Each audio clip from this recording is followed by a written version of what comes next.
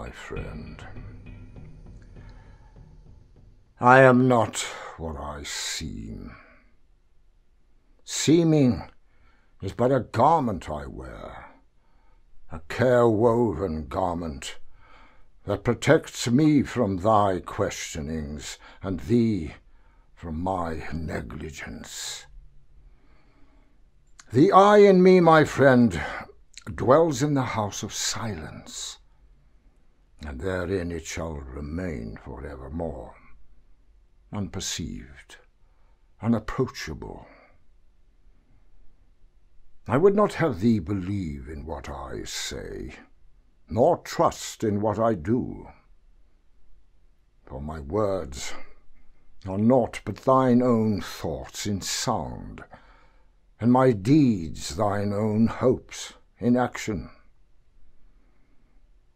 When thou sayest, the wind bloweth eastward, I say, aye, it doth blow eastward.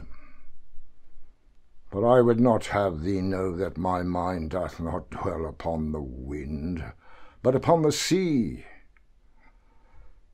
Thou canst not understand my seafaring thoughts, nor would I have thee understand.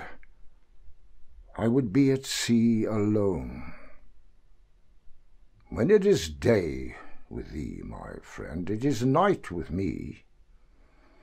Yet even then I speak of the noontide that dances upon the hills, and of the purple shadow that steals its way across the valley.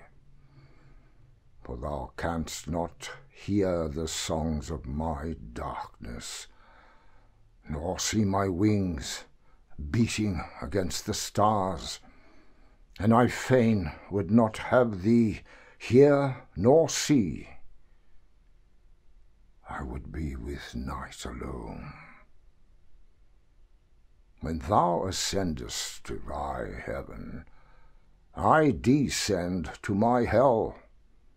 Even then thou call'st to me across the unbridgeable gulf, my companion, my comrade. And I call back to thee, my comrade, my companion. But I would not have thee see my hell. The flame would burn thy eyesight, and the smoke would crowd thy nostrils. And I love my hell too well to have thee visit it. I would be in hell alone. Thou lovest truth and beauty and righteousness, and I for thy sake say it is well and seemly to love these things. But in my heart I laugh at thy love. Yet I would not have thee see my laughter. I would laugh alone.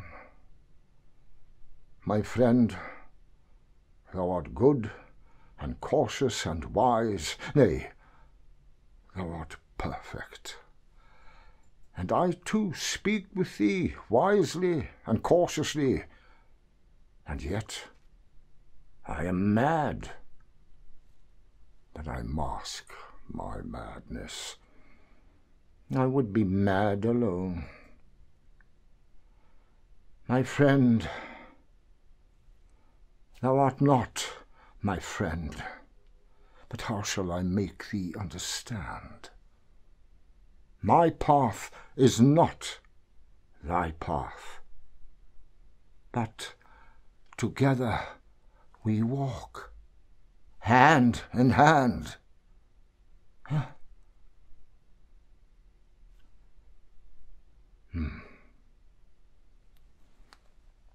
Hmm.